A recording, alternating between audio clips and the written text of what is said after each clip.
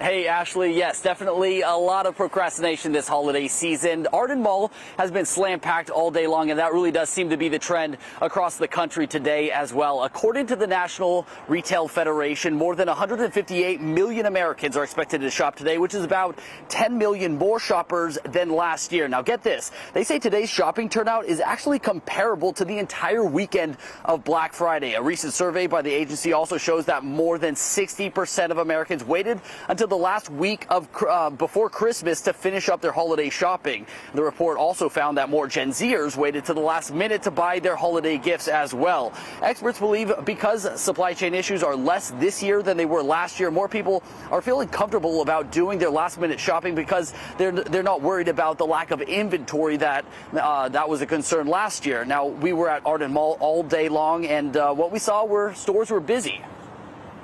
I got half of the family taken care of, and then there was just a few folks that needed a gift. So I procrastinated a little bit, but not so much. We just got here. It's been pretty crowded so far. It's hard to find a parking space, and there's a lot of foot traffic, but you know, we'll see how it goes.